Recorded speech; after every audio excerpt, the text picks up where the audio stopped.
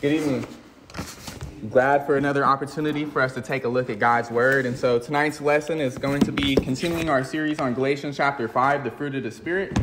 And we looked last month at the idea of this word showing that faith is a fruit of the Spirit. And so when we trust and obey God's word, faith is seen in our lives. We looked at that idea last time, how that Jesus said in Matthew chapter 7, verse 16, you will know them by their fruit. And we looked at how the scriptures teach that our faith is shown through our works. And so the King James Version uses faithfulness first, and the New King James Version and other versions use faithfulness. So I just thought it might be good to do a two-part series regarding this section. And last week we showed how that faith can be seen just like the other fruit of the Spirit. And we're going to look tonight at some examples of faithfulness. And so just as love can be seen in your life, and also if you lack love in your life, that also can be seen. Joy in your life can be seen.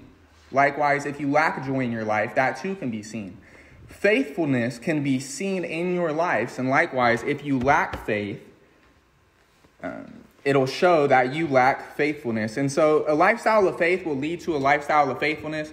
If we see someone not living faithfully, it shows that that's an indicator that they're lacking faith in their lives. And Romans chapter 10, verse 17 tells us faith comes by hearing the word of God, or some translations say the preaching of Christ. And so in James chapter 2, verse James 1:22, it tells us not to be hearers of the word only, but also to be doers of the word. And so if we want faith in our lives, not only do we have to hear the word of God, but also we have to do it. If we want biblical faith, that's what we need to do. We need to study and we need to apply it. And in 1 Corinthians chapter 4, verse 2, a lot of these verses, a lot of us are probably familiar with, and that's good. It shows that you've been listening to the New Testament, you've been studying, and hopefully this will be a reminder for us as we hear these things to apply them to our lives. And so 1 Corinthians chapter 4, verse 2 tells us that it's required that we be found faithful. Moreover, it is required in stewards that a man be found faithful. And even the world acknowledges the principle that's taught in this verse. An employer is not going to hire an unfaithful worker. They're going to look for that faithful worker. And if an unfaithful worker is in their company, they're going to look to cut them off, to reduce their hours. They don't want them there. They want to replace them with someone who's going to do what they are instructing. And likewise, God has hired us to be workers in his kingdom. And so we need to be faithful in studying the scriptures and applying them to our lives, and for teaching these scriptures to other people. And so there was a reward for the faithful, but notice that the reward is only for the faithful. As it stated, it is required in stewards that a man be found faithful. And so in Revelation chapter 2, verse 10, you see the ... because there's more words before this, but the idea presented, which I captured here, is found all throughout the scripture, how that if you want to receive eternal life, you have to live in faith and you have to die in faith. Hebrews chapter 11 has lots of examples of individuals who lived in faith and died in faith. They have not yet received the promise of eternal life, but we will together receive that promise, that crown of life at the coming of Christ. And so all those individuals in Hebrews chapter 11, it says that they are a cloud of witnesses for people who live by faith, and they are still in expectation of the promise of eternal life, just like us. We're waiting for that crown of life, which here is just mentioned. It's a reference for eternal life. And so the ultimate reward for living in faith and dying in faith is going to be that crown of life. And so in Matthew chapter 25, we have here this parable, and this parable is about the event of the judgment day when Christ comes and we all have to stand before him to give an account of ourselves. And this is a fun fact because I've been studying the Olivet Discourse and leading into Matthew chapter 25, which this is a part of the Olivet Discourse. But when Jesus gives the parables about his coming, the first few parables are about the surprise event to those living on the earth. Some people it's going to be a surprise to everyone, because when Christ comes, it's going to be a moment of surprise. Nobody is expecting it. And so there's 250 babies born every minute. And so that's at least 3 to 4 babies born a second. So at the same second that 3 or 4 babies are going to be born, the world is going to be destroyed. And so it's a surprise factor, the first few parables regarding the coming of Christ. And this parable in the Olivet Discourse concerning the coming of Christ, it concerns the account that we have to give when he comes. And in this case, there's two faithful servants, one unfaithful servant. So we're looking at this faithful servant who was faithful over a few things, who was able to hear these words, "Well done, good and faithful servant. You were faithful over a few things. I will make you ruler over many things. Enter into the joy of your Lord." And so some will be saved on that day when Christ comes, and some will be lost. And so we learn from this parable here that it's the faithful who are going to enter into the joy of their Lord, which is just like when it mentions the crown of life. It's symbolic for, it's referencing eternal life that the faithful individual will receive. And so it says they were faithful over a few things. And so this person didn't have much responsibility, but the responsibility that they were given, they were faithful in those areas. And so tonight, hopefully we'll examine a few things in our own lives of where we can be found faithful, such as being a father, a mother, a wife, a husband. And we're going to look at some of those ideas, but hopefully we'll be able to see some of those few things where we can be rewarded in our own lives. This isn't a long list. It doesn't cover every single topic, every area where we have responsibilities, but it does cover the few things in which we are expected, if we have these positions and roles, to be found faithful. And so hopefully we're going to cover some of these things tonight. And so you might bear with me because I'm new to being a husband. I'm new to being a father. I don't know what it's like to be a wife and a mother or a daughter, but I know what it's like to be a son. And so as I explain these things, it's based on what the scriptures teach. And so the scriptures teach, though, that we can show our faithfulness to God being a husband, being a father, being a wife, being a mother, being a son, being a daughter. You can show faithfulness to God in your workplace as an employer and as an employee. And also, especially to show faithfulness to God as a citizen in the community. We're going to look at obeying the governing authorities in the community, but also we have a duty in the community to show our faithfulness to God by teaching the lost and evangelizing. And so these roles at times can be challenging, but God has given us instructions how to fulfill these roles. And it's not just that God has given us instructions and says, here's what you need to do, and you're on your own, and I'm just going to sit back and you need to do what you're going to do. In Hebrews chapter 13, it tells us that the blood of the everlasting covenant is able to help establish us in every good work. And so there's power as we try to follow these teachings, as we listen to these instructions and we want to apply them, as we believe in God and his son, Jesus Christ. There's actual power that helps us keep these commandments. And so the first one is regarding marriage. When a person gets married, as stated from this scripture, their new top priority is no longer being a son or being a daughter, but their new top priority is being a husband or being a wife. And he answered and said to them, these are Jesus' words, "Have you not read that he who made them at the beginning made them male and female? And said, for this reason a man shall leave his father and mother and be joined to his wife, and the two shall become one flesh. So then they are no longer two, but one flesh. Therefore, what God has joined together, let not man separate." And so as much as I love and respect my parents, and especially with fear, the Bible teaches that once I got married, I took on a new role. And now I am first a husband before I am a son. And that doesn't mean I can disrespect my parents. It doesn't mean I have... What it means is that I have the duty of honoring my wife before anyone else. And God expects the husband to be faithful to his wife. God expects the wife to be faithful to her husband. And if both spouses are being faithful to God, the result is that they're going to be faithful to one another. And so the parents, we're going to learn, have the duty and obligation to prepare the individuals who enter into marriage for that time in their life if they decide to get married. But marriage is a lifelong commitment where your spouse comes first before anyone else. And I know marriage is until death. So me and Aurora talk about this, and it's hard topics that you have to talk about because, for example, as much as we don't want to see it happen, life is so uncertain. If Josiah died, me and Aurora would still have the responsibility to serve God together. If I died, Aurora and Josiah would still have the responsibility to commit themselves to God and remain faithful. Same thing. if me and Josiah died, she would still have that responsibility to serve God. And so we talked about that multiple times. And so it's conversations which we need to have with our family, especially if we're married. Death severs the marriage bond. And so we need to help prepare each other for receiving eternal life. And that starts now when we're married. And marriage, whether we're single, married, divorced, or widowed, we have a duty to teach these teachings to our community. And so by being faithful to your spouse, you're showing your faithfulness to God.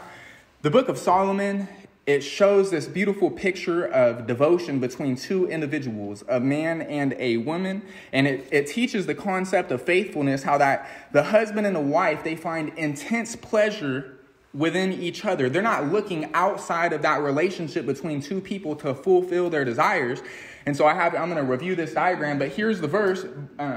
You are all fair, my love, and there is no spot in you. This is the idea. Your spouse is where you find your desire. This is the idea. You're perfect. I wouldn't change anything about you. And so by being faithful to your spouse, you're showing your faithfulness to God. And here's an example of what you don't want to do. This is an example of eyes of adultery. If you and your spouse are together and, you're looking at someone else, even if you're not with your spouse, but you're married and you're looking at someone else, you can't do that. Likewise, if you're with your spouse and you're holding hands with them and thinking, oh, I'm holding hands with Jane Doe, and so you're imagining your spouse as someone else. You're not allowed to do that. And so likewise, here's John Doe and here's the woman with eyes of adultery for a man. And just looking at him, that's not what this verse is teaching. This verse teaches if you have eyes that you have a desire, you need to look at your spouse. And so you can't think of your spouse as someone else. That's your spouse. That's who that is. That's who that soul is. And so we're going to get into this idea of marriage, how that as a husband, your duty is toward your wife. You don't have an obligation to another person's wife or another woman. We have the obligation to share the gospel, but concerning the desires that a marriage relationship has as a spouse, your duty is toward your wife, and God will hold us accountable for how we treat our spouse. And so here's some examples about how a husband can show his faithfulness to God by loving his wife. Husbands, likewise, dwell with them with understanding, giving honor to the wife as to the weaker vessel, and as being heirs together of the grace of life, that your prayers may not be hindered. Ephesians chapter 5, husbands, love your wives, just as Christ also loved the church and gave himself for her, that he might sanctify and cleanse her with the washing of water by the word, that he might present her to himself a glorious church, not having spot or wrinkle or any such thing, but that she should be holy and without blemish. And these verses, they characterize the attitude in which a husband should have toward his wife if he wants to be counted faithful. All of these points, which I'm going to review as we backtrack and go over these verses, this should be taught to our children when they're growing up. These things need to be taught to a man before he enters into that marriage commitment. Marriage is serious and it's lifelong, and we need to understand the seriousness of that commitment, because God is going to hold accountable the husband who mistreats his wife. Number one, we should dwell with them. Husbands should dwell with their wives, spending time with them, giving them attention and focus, understanding how God says that we should dwell with them. And so when it says that the wife is the weaker vessel, this just indicates that they have a different set of emotions than we do. And so we need to be understanding how their emotions are being displayed toward us. When they reveal something to us that matters to them. And, it's men, I know Aurora talks to me about stuff, and it's more, on the emotional basis where you have to learn to care. You can't just have what the world says, that man attitude, and say, oh, well, get over it. No, that's not what God tells us to do. God tells us to honor them as the weaker vessel. We need to understand that we are heirs together of the grace of life. This means that we're going to heaven together. And so when we die, death severs that marriage bond. And so we need to understand that before we die, we have the goal of trying to encourage one another to live in faith, so that way we might die in faith and receive that crown of life. We should give honor to the wife. And so if you honor someone, you're not going to speak evil about them. You're not going to speak evil toward them, but you're going to recognize them in a position of respect. This is just like in Romans chapter 13 regarding the government, and it says, give honor to whom honor is due. And so this is the idea. You need to give this divine respect to your wife, understanding that she is deserving of honor. And these aren't just recommendations. These are commandments given by God. And if we violate these commandments, God is going to hold us accountable on the day that we have to give an account for ourselves. And praying together. This is one thing also that a husband should be making sure that he is doing with his wife. The standard in Ephesians chapter 5 by which a husband should love his wife is the greatest standard of all, the love which Christ had for the church. And so in Acts chapter 20, verse 28, it tells us that Jesus purchased the church with his blood. Here it says he gave himself for her. This is the idea of dying for her. But then when Jesus died, he ascended into heaven. He sent the Holy Spirit to reveal godly and holy instructions that the members of the church might be holy and without blemish. So this is what we should be doing with our wives. We should love our wives enough not only to lay down our lives for her. That's easy to say about anyone. I'd lay my life down for you. Okay, well, while they have their life, how are you spending your time with them? Here we need to encourage our wives with the instructions of the word that they might receive the nourishment that they need as wives. And if we do that, if we help encourage our wives as husbands regarding the duties which we both have in a marriage relationship, that's going to prepare for a happy marriage. And also that's going to be preparing for raising faithful children when that time comes. And so just for what this verse means when it says that Jesus gave himself for the church that he might sanctify and cleanse her with the washing of water by the word, that's the instructions that we receive to be water baptized according to the instructions of the word. When we're water baptized according to the word, we are cleansed because the blood of Christ cleanses us. But I wanted to show this, that the instructions are what commands us what to do in order to be cleansed. So we should desire as husbands holiness for our wives and godliness. And as a father, your duty is toward your children. The ultimate goal a father should have for his children is that they grow up learning the teachings of the new covenant. Children make many mistakes, and so it's not the role of the father to over-discipline their children, to over-correct them, but the role of the father is to instruct the children in the teachings of the new covenant. In Ephesians chapter 6, verse 4, it says, "And you fathers, do not provoke your children to wrath, but bring them up in the training and admonition of the Lord." 3 John chapter 1, verse 4 says, "I have no greater joy than to hear that my children walk in truth." And so in 3 John chapter 1, verse 4, John isn't writing his biological children here. This is reference to individuals who he played a part in their conversion process. And so the principle is still the same, though, that a parent has no greater joy than to hear that their children are walking according to the truth, especially when their children no longer live with them. So John wrote this letter to these Christians.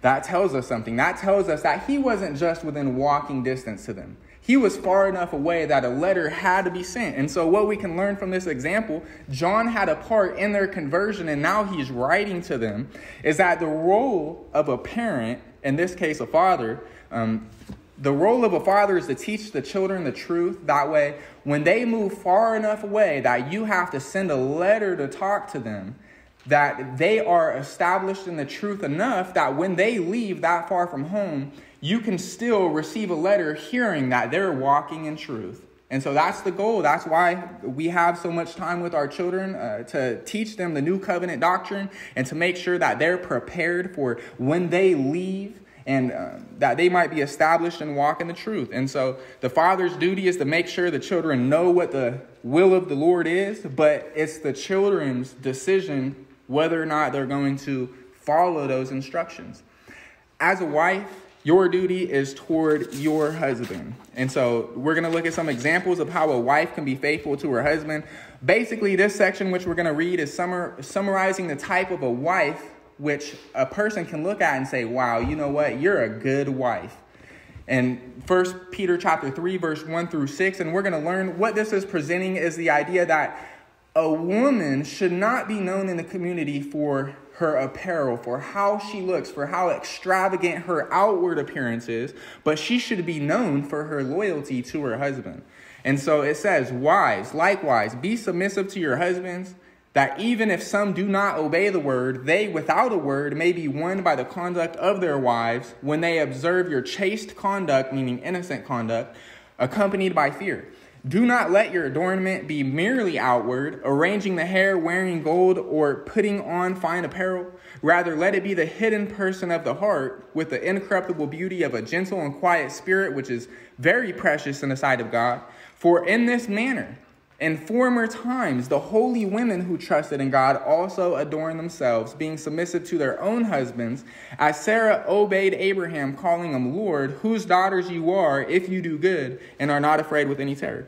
Now, husbands, we don't know what it's like to be put in this role, this position of being a wife, but we have the same instructions written here for us that we can help them fulfill this duty, and we can learn together the word of Christ. And when it tells the wives to be submissive to their husbands, the idea being presented is that the wife should know that the husband is the head of the wife. He is the authority in the marriage. And this is not just Christian marriage. This is the marriage rules for even non-Christians. And so all men today are under the law of Christ. And so God will hold all individuals in marriage accountable who violate the teachings of the New Testament. And so just like a man, a woman needs to be prepared before entering into a marriage relationship that these are the things which are expected of you. If a Christian has a non-Christian husband that's involved in sinful conduct, look at this. That's what this says. We're not saying they're involved in sinful conduct, but that's the idea. These are non-Christian husbands. They're not cleansed. They're not saved. It says, wives, be submissive to your husbands, that even if some do not obey the word, they without a word may be won by the conduct of their wives when they observe your innocent conduct. So just because one spouse is involved in sin doesn't mean that the other spouse has to likewise partake of that. If your spouse is partaking in sin, you still have a duty, though you're married to them, to remain innocent in the fear of God. And let's see, we already covered this, how that a woman shouldn't be known in the community for the arranging of hair, the wearing of gold, or the putting on of fine apparel. She shouldn't be known for how she looks outwardly, but she should be known for the hidden person of her heart. And she has a gentle and quiet spirit, which is very precious in the sight of God. And it says that women have Old Testament examples also of who they can practice and pattern themselves after to be faithful to their husbands. And it says Sarah was one of those individuals who women should look at and say, Sarah was a good wife. I want to be like her. Sarah obeyed Abraham, and as she was obeying Abraham, it says she was doing good. And so that's the pattern which wives have today, is that not only do they obey their husbands and are submissive to them, but also they are doing good deeds. And so this isn't to say that a woman needs to be married in order to please God, but these are the things which God expects if a woman desires to enter into a marriage bond. And so as a mother, mothers have the duty toward your children. And so just how the ultimate goal of a father is to train the children to be raised in the new covenant doctrines and teachings, this should be the mother's goal also.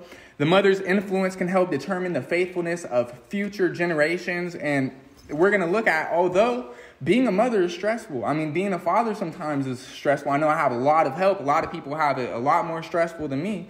But here's the thing, that even though having children is stressful, God still expects both parents to be faithful, to have the characteristic of love and holiness and self-control. In this case, it mentions the woman. But we'll look at that. In 2 Timothy chapter 1, verse 5, it says, when I call to remembrance the genuine faith that is in you, which dwelt first in your grandmother Lois and your mother Eunice, and I am persuaded is also in you. So it started with the grandmother Lois, who was faithful to God. And she taught her child, Eunice, to be faithful to God. And Eunice taught Timothy to be faithful to God. So the role of a mother is important in helping raise up these future generations that are going to come to pass. When a woman makes the decision to become a mother, this is what she needs to be aware of.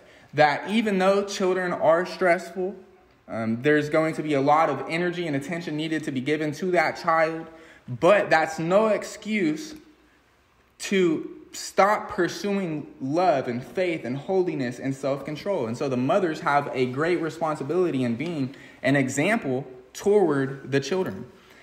As a child, so no children in here are going to get out of this one either. If we're talking about what husbands and wives and mothers and fathers have to do, there's a duty for children also. And as a child, your duty is toward your parents. And so oftentimes we might hear this, so-and-so's parents let them do this. And so you might not want to hear this, but in a sense, who cares? Those aren't your parents. Your duty is toward your parents. When I say who cares, I mean, we do care. We care about your feelings, but it's like someone saying, oh, I'm good at playing instruments, Okay, who cares? Like, you want to bring them into the church? Like, that doesn't, just because you're good at instruments, like, who cares in that sense? It has nothing to do being relative to the topic under discussion, which we're trying to present. The idea that, so-and-so's parents let them do it. They're not your parents. Your parents are trying to do what's best for you. If they say yes, that means yes. If they say no, that means no. You do what your parents tell you. But I found an exception. If your parents are not Christians, you don't have to keep their religion. And so in 1 Peter chapter 1, verse 18, he writes to these Christians and says that you were not redeemed through the corruptible traditions, the corruptible things like silver and gold, the traditions of your fathers, but you were redeemed by the blood of Christ. And so in Matthew chapter 10, verse 37, it also tells us, whoever loves father or mother more than me, Jesus says, is not worthy of following me. So if your parents are not Christians, you don't have the obligation to, if they say, you know what, you can't go assemble with the Church of Christ today that meets on Pine Street. You're going to have to come to the Muslim mosque. You don't have that obligation to do that. We have obligation to serve God first and put him above. But just because even if that was the case and your parents were a different religion, that doesn't mean that you are therefore not obligated to serve them at all. You still have to respect them and honor them. If they need help, you still need to help them. But the idea is you don't have to believe what they believe. Otherwise, you're going to be condemned also along with them. In Hebrews chapter 12, we come across this teaching that parents are just trying to do the best that they can. They're trying to instruct their children. And so, my parents always told me, just wait till you're older and you have children. And now, I'm finally getting it. All those teachings and instructions over those years that didn't make sense are now starting to make a whole lot of sense. Furthermore, we have had human fathers who corrected us and we paid them respect. Shall we not much more readily be in subjection to the Father of spirits and live? For they indeed for a few days chastened us as seemed best to them, meaning they punished us and corrected us. But he for our profit, that we might be partakers of his holiness. Now no chastening seems to be joyful for the present, but painful. Nevertheless, afterwards it yields the peaceable fruits of righteousness to those who have been trained by it. And so when your parents punish you, you get in trouble, you get grounded. That sure does not feel good, but you know why that's happening? It's so that we can learn the right thing to do. And sometimes as parents, we do mess up and we discipline for the wrong things or we over-discipline. But you know what? We're trying our best and the children need to understand that. Your parents are just trying to do what's best for you to make you understand. And if you listen to them this time, guess what? You might not get in trouble next time. In Ephesians chapter 6, verse 1 through 3, a lot of people might not know this, but children are commanded in the New Testament to obey their children or obey their parents. And notice what it says. Children, obey your parents in the Lord. If your parents are Christians, you are lucky. You are so blessed. They're raising you up in the truth. And you as children of Christian parents, you need to obey your parents. And it says this is right. Honor your father and your mother, which is the first commandment with promise that it may be well with you and you may live long on the earth. We're going over the book of Proverbs, and a lot of the instructions say, if you don't practice the truth, you're going to die. Those things lead to death. The end of those things thereof is death. And so the reason why parents are instructing their children is because death could happen to any one of us at any moment, and children need to be aware that they're not the wisest. And the parents we're just trying to do our best. I can say that now. We are trying to do our best. And so children need to obey your parents. As an employer, your duty is toward your employee. And so basically, the employer has the duty to pay their employee what is required. The laborer is worthy of his wages, as we're going to read. There's some types of employers in the world who don't pay their employees. Either, they fire them and they don't pay them their last paycheck, or they promise to pay them and they never pay them, or they pay them, but they pay them less than was negotiated. And so they might be able to get away with that now, these employers, but one day will come when everyone will have to give an account to Christ. And because these individuals were unfaithful employers, the face of the Lord is set against them. And so these are examples of individuals who might not hear those words, "Well done, thou good and faithful servant," because they are keeping back wages which individuals are deserving of.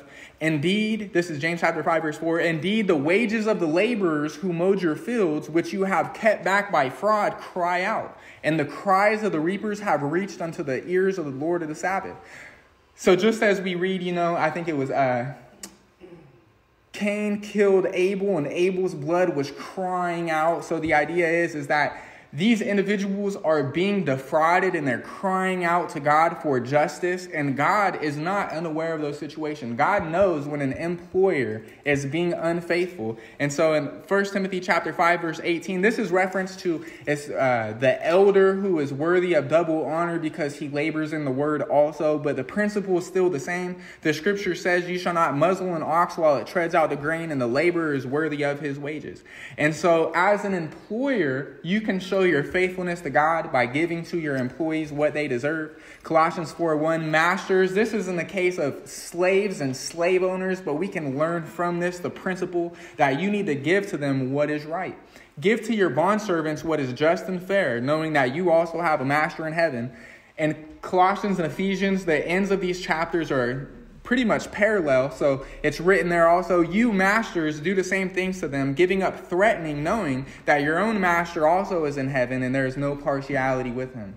God has no respect of persons. He has no favorites. If any individual does something wrong, they're going to have to give an account for that wrong that they do. And so employers might be able to get away with it now, but not on the day when all individuals have to give an account. And same thing as an employee. God expects us to be faithful as employees. As an employee, your duty is toward your employer.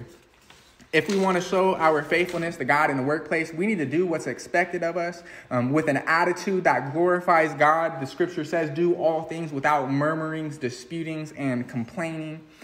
And so there's basically, three categories of workers. There's those who don't do anything even when the boss is around.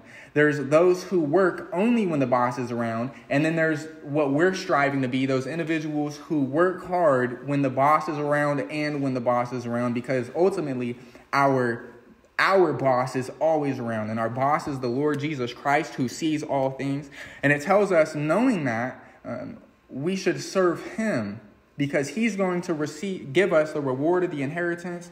Our temporary employer might be able to give us a pay stub that says, $1,000 a month or every 2 weeks. But ultimately, Jesus will give us, it's figurative, I'm talking here, a paycheck that says eternal life. And so that's who we're working for, is the Lord. Bondservants, obey in all things your masters according to the flesh. Here, this is reference to slaves, but the idea, the principle is still the same. The employer-employee relationship. Obey in all things, not with eye service as men pleasers, but in sincerity of heart, fearing God. And whatever you do, do it heartily as to the Lord and not to men, knowing that from the Lord you will receive the reward of the inheritance. For you serve the Lord Christ, but he who does wrong will be repaid for what he has done, and there is no partiality. And so here, we can say in this case, the employee is told there's no partiality. And if we go back to the employer, there's no partiality. So the employer and the employee are both expected to be faithful to God, because we all have to give an account. And if we slack off at our job now, we might be able to get away with it now, but not on that day. And if we slack off now and as employees and don't do what's expected of us, that day might not be so good for us. And so let's make those changes today. as a citizen, your duty is toward your community. And so in two areas which I chose, there's a lot of other areas in which we can serve the community, but these are the two main areas in which we should obey the government. If a cop pulls you over, you need to understand that he bears the sword, meaning he can punish us, and he actually has authority if they feel the need to do so, the threat that they can take our life away from us. And today in America, the penalties aren't so harsh, But you look at the Roman government, who was it that was crucified next to Jesus? What was his crime? A thief. He just simply stole, and he was crucified and had his life taken from him. And so we need to understand, I like this saying, because parents need to discipline their children, because if you don't spank them now, they're just going to get body slammed by the police later or shot by the police later. And so we need to teach our children to obey the government, because this is what God wants us to do. If we want to be faithful in the community, then it starts here. Let every soul be subject to the governing authorities, for there is no authority except from God, and the authorities that exist are appointed by God. Therefore, whoever resists the authority resists the ordinance of God, and those who resist will bring judgment on themselves. Saying, if you're doing wrong and the authorities find out, you better be afraid, because they're coming to get you. For rulers are not a terror to good works, but to evil. Do you want to be unafraid of the authority? Do what is good, and you will have the praise of the same. For because of this, you also pay taxes, for they are God's ministers attending continually to this very thing. And so it tells us, render therefore to all their due, taxes to whom taxes are due, customs to whom customs, fear to whom fear, honor to whom honor. And so this is the same which I mentioned earlier, that husbands are to give honor to the wife. And so we have duties to remain faithful to God in our family relationship, and also toward the government. And there's a lot of individuals, and this is popular. I'm sure a lot of us understand it, and hopefully we should condemn it and not be okay with it. There's sayings going around where individuals are saying toward the president, let's go Brandon, and there's something that happened where they were saying curse words towards Joe Biden as the president. But he's the president. We should pray for him. It says, fear to whom fear, honor to whom honor. We should not speak evil of those who are in the government, who are authorities above us. We should pray for them. We should seek for their salvation, even if we disagree with them. When this was written during the time when Christians are being persecuted by the Roman government, dragged off to prison. James was beheaded. And so even during that time period, they're told to pay taxes, to give honor to whom's honor, and to fear the government, because they have the sword of God to take your life from you. And so ultimately, our faithfulness, being in the community, should be teaching the lost. If we want to show faithfulness to God in the community, we should be trying our best to teach those we come across about Jesus, who died for us, and the need to be baptized and have our sins forgiven through his blood. Jesus came and spoke to them, saying, all authority has been given to me in heaven and on earth. Go therefore and make disciples of all nations, baptizing them in the name of the Father and of the Son and of the Holy Spirit, teaching them to observe all things that I have commanded you. So there's the idea. You're making disciples of all nations. You have your Bible study with someone. Then they're baptized. And then guess what? Then after they're baptized, you're continuing to teach them to observe all things. And so us here who have been baptized, we're past that. Now what are we doing? Now we're trying to learn all things that Jesus has commanded. And now that we've been baptized, we have this duty and obligation to go and make disciples of all nations. There's just a circle, a repeating process. Mark 16:15-16, he said to them, go into all the world and preach the gospel to every creature. He who believes and is baptized will be saved, but he who does not believe will be condemned. And so if we want to show faithfulness to God in our community, these are the things which bring glory to God as we share with others. Even if others reject the truth, this is still a pleasing aroma to God. And the aroma, it smells good. You smell a barbecue. That smells good. When you preach the gospel to an individual, telling them Jesus died for their sins, whoever believes and is baptized will be saved. Even if they reject it, to God, that smells good. That's a sweet aroma. And so hopefully this wasn't a long list or extensive by any means. There's a lot more that could be said about this. I'm sure a lot of us are really familiar with all these things. But let's look at how faithful are we? Let's look at some areas in which we can grow in faithfulness to God in our marriage as a husband, as a father, in our marriage as a wife and a mother, and our family as a son and a daughter. Let's grow in faithfulness at our workplace as an employer and as an employee. And let's grow in faithfulness as citizens in the community as we try our best to teach the lost about the gospel of Christ. If you have any need and request prayer from the congregation, we'd love to pray with you. And if anyone has the need to be baptized and be forgiven for their sins, we can help accomplish that tonight also. You can come to the front as we stand and sing.